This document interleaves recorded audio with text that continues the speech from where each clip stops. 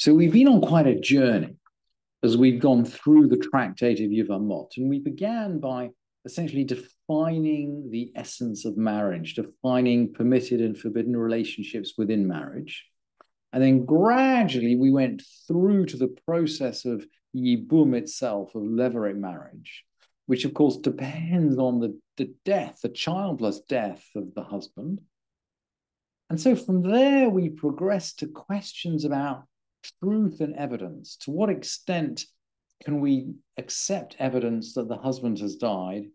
Can we take, and of course, what is crucial, given that we're in the beginning, the introduction of the Seder of Nashim, of the order of women, do we accept evidence from women? And in general, in the tractate of, in the order of Nezikin, in monetary courts, we don't accept evidence from women. But it seems that here in the tractate of Nashim, the Mishnah is keen to establish the principle that, in fact, we do accept evidence from women, and in fact, even from one woman. And the Mishnah is going to close now. We're at the end of the 16th chapter. The Mishnah is now going to close with a long anecdote and a subsequent discussion, which seems to focus back down on the question of evidence and the reliability of female evidence in allowing possibly a chained woman to remarry. So it's a very interesting way to end. And we begin with a story. We're going to see here different voices, different opinions from Rabbi Akiva. But we begin with a story from Rabbi Akiva when he's in Babylon. So it sounds, and we think about Rabbi Akiva as a sage of the land of Israel. But here he is in he's in Babylon. It seems, by the way, he can't come back to the land of Israel. So we're clearly in the revolt. I mean, we know he's a political figure. We know that Rabbi Akiva is eventually going to be killed by the Romans. But at this point, it seems that he's taking refuge from the Romans in Babylon.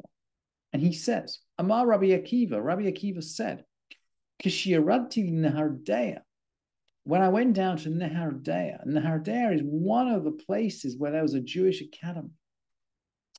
So I went down to Nehardea, Le'ibur Hashanah, to intercalate the year. So we need a bet din to intercalate the year. We need a bet din of Chachamim to establish that, just as this year, there's going to be two Adars. They're going to be Adar Rishon, Adar Sheni.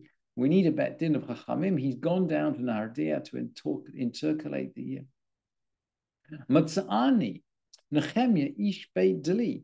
I met this guy called Nehemiah of Beit Deli.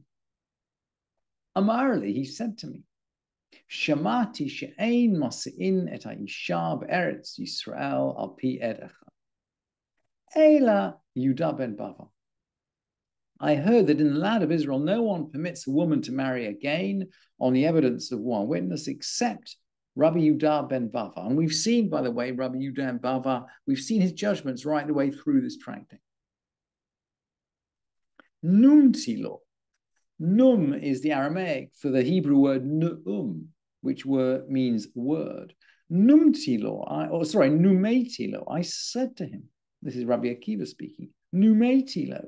Kain hadvarim. That is so. Amarli, he said to me, Lech ve'emor lahen mishmi. Go and tell him in my name. Tem yodim shehamadina hazot mushubeshet bi-giyasot. You know this country is in confusion because of giyasot is translated as marauders by safari. It could also be troops, actually. It could be troops. The country's it's in a state. No one can travel anywhere effectively. So he's passing a message. Mukubal animi Rabban Gamliel Hazaken. I've received a tradition from Rabban Gamliel Hazaken. So this is Rabban Gamliel who lives in... This is Rabban Gamliel who was active before the destruction of the temple. So he's the grandfather of Rabban Gamliel of Yavne. I've received tradition from Rabban Gamliel, the elder, Hazaken, that they allow a woman to remarry on the evidence of one witness. So Rabban Gamliel, the elder, 2 generations before Rabban Gamliel of Yavne, and before Rabbi Akiva, seems to have this opinion. How is it, by the way, that Rabban Gamliel, his grandson, doesn't know? We're not sure, but we're going to find out. And when I came and I lecture, actually, in modern Hebrew means to give a lecture. Anyway, I recounted the words before Rabban Gamliel. We're now talking about Rabban Gamliel of Yavne. So this is Rabban Gamliel right after the destruction of the temple. He knew Jerusalem before the temple was destroyed, but he exits after Rabbi Yochanan ben Zakkai. He goes to Yavne. He takes over the stewardship of the Bet Din from Rabbi Yochanan ben Zakkai. He's the grandson of Rabban Gamliel the elder. So I came and I said all these words before Rabban Gamliel. Samach lidvarai. He was so happy when he heard my words. Clearly, he hadn't learned this from his granddad. Ve'amar matzinu chaver liYudah ben Bava. We found a chaver. We found a friend for Rabbi Yehuda ben Bava. So we found someone to follow, to agree with him. So maybe we can rule this. And in fact, we do. Mitoch hadvarim. Now it gets even more interesting. We're really seeing the life of the Beit Midrash now. Mitoch hadvarim. In the conversation. Niskar Rabban Gamliel shenerag harugim betel arza. Rabban Gamliel remembered that some people were killed once in Tel Arza.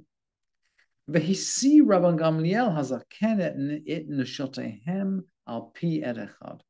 And Rabban Gamliel, the elder, his granddad, had allowed their wives to marry on the evidence of one witness. So now we have a second witness to this opinion. And it was and it was established. So now we're going to establish the halacha. So it was established. Liot mas'in ed mipi isha, isha mipi isha, mipi eved mipi shifcha. It was established that a woman marries on the evidence of one witness, on the evidence of a witness from another witness. This is the hearsay. We learned about this in this chapter. On the evidence from a slave.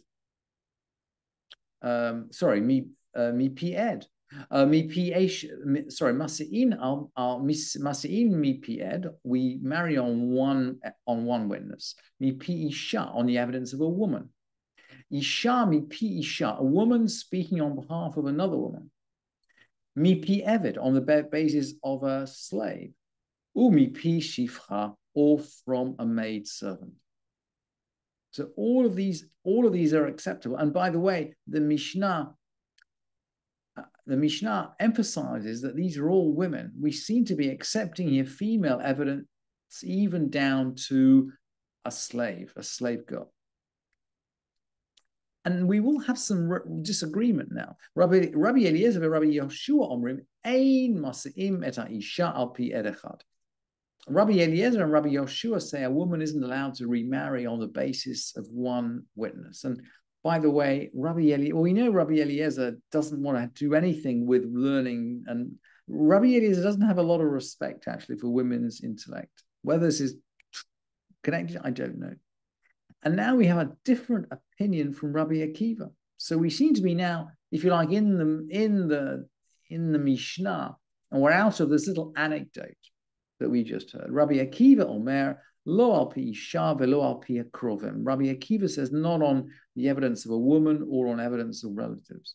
This is obviously not the woman who's married. We know that a woman can give evidence about her own husband. So this seems to be some other woman. So they say back to him, Amrulo.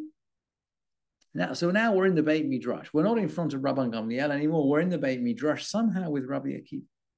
Amrulo. It happened that a bunch of Levi'im went to Tzoar, the city of palm. Tzoar is down by the Dead Sea. So it's really, really hot and there is enough water. You can still grow really great palms there. You just go to Jericho. You'll see the palms. Tzoar is not far from Jericho. So these Levim, they went down to Tzoar HaTamarim, Tzoar of palms. One of them got sick on the way. And they left him in a pub or in an inn.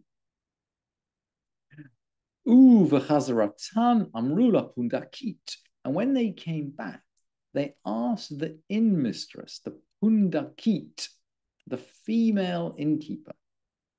They asked the inn mistress, Ayin, Chavarenu, where's our friend? Venumat lahen, and she said to him, we're using the same word, the same Aramaic verb, num, to mean speaking. Very interesting, twice in this Mishnah. It's quite a reasonably rare way of saying speaking, but it's twice in this Mishnah. Venumat lahen, she said to him, mate ukvartiv, he died and I buried him. That's really interesting. He died and I buried him. So, by the way, there's no evidence of his body. We can't identify the body because he's buried. All the identification issues that we've just discussed in the previous Mishnah, they all come up. He's buried, there's no body available. But vehisiu et ishto. But they let his wife remarry. So the evidence, we're not talking about a female slave here, but a female innkeeper. Nowadays, innkeepers don't have the best reputation.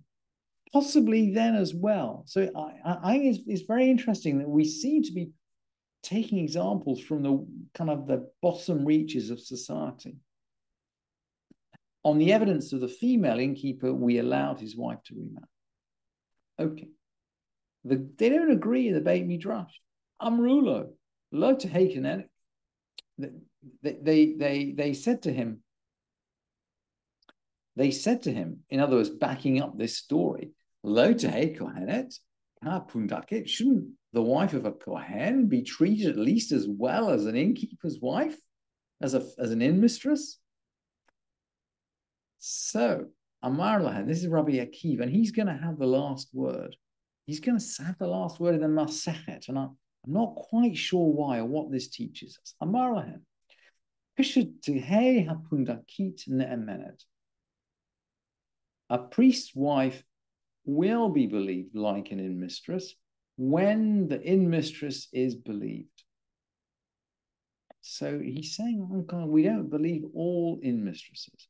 Somehow this one we do. Af hapundakit hotsialahen maklo uman alo v'tarmilo v'sefer Torah shehaya v'yado. So this particular inn mistress brought out to them his staff, his shoes, his bag, and the Torah scroll that he had with him. So this seems to be kind of quite some inn mistress, actually. And the last we hear of her is actually that she's bringing out a Sefer Torah. There is something amazing, actually, about the inn mistress actually holding the Sefer Torah that belonged to this Levi. And that's how we close the tractate of Yevamot, with the female innkeeper holding a Sefer Torah. It's an image which is quite unlike any image we ever have of a female innkeeper, either in Britain or the United States. Hadron Allah, Masechet Yevamot. Vehadrach alan. We will return to you, Masechet Yevamot, and you will return to us. Da'atan alach Masechet Yevamot v'ta'atach alan. Our mind is on you, Masechet Yevamot, and your mind is on us. Lo nit neshei minach Masechet Yevamot, ve'lo tit neshei minach. We will not forget you, Masechet Yevamot, and you will not forget us. Lo ba'alma hadain ve'lo ba'alma da'ati. Not in this world and not in the world to come.